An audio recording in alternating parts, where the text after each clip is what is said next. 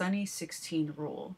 And the Sunny 16 rule only works when you're outdoors because when you're indoor shooting, there are so many different variables, different types of light, and the wattages that it's going to be really impossible to always have set settings that are going to work every time, unless it's a situation you're always shooting in and you start to learn what it's going to be. But outdoors, we have the sun as our primary light source, which doesn't really change.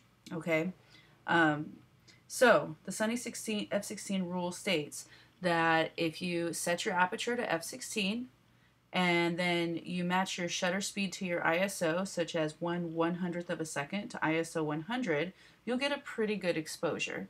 Now, let's go ahead and try this over here. So I'm going to set this to sunny, and I'm going to set my ISO down to 100, my shutter speed up to 1/100th of a second, my aperture to f16, and the meter shows that we are right on target. Take a photo, and hey, we're good. Now this is a great starting place if you don't know what your settings should be, but then you can change your settings to really creatively show what you want to do. And what I mean is, in this situation, maybe I want to go ahead and have a more blurry background. So if that's the case, I want my aperture to be a lot larger, so I have a shallow depth of field.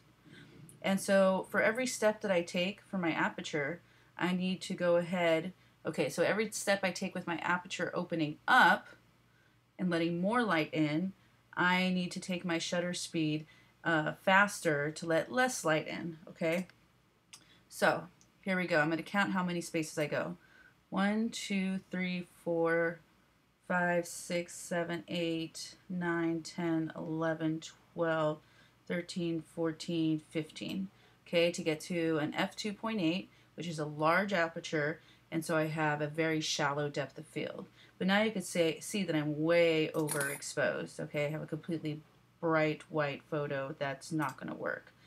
Now if I go ahead and take my shutter speed faster, so I'm letting in less light, I can go ahead and balance it back out.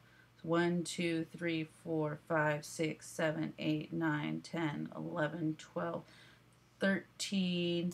Okay, but I can't go any faster, and I'm still overexposed a little bit. So I'm going to take my aperture, I'm going to close down just a bit to 3.2, and now we're right back on target, and I can take the photo. Bam. So it's a great starting place if you're not sure where to start when you're shooting outdoors. And this works pretty well in all of these different lighting conditions. It'd be the same thing, 1/100th at ISO 100. You could do 1/400th of a second at ISO 400, 1/800th of a second at ISO 800. That part doesn't matter as long as they are matching with each other.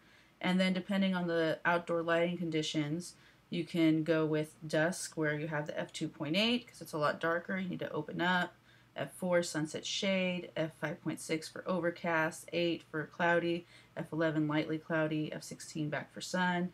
And when it's really bright, you have snow or sand reflecting a bunch of the sun up, F22. And that's it.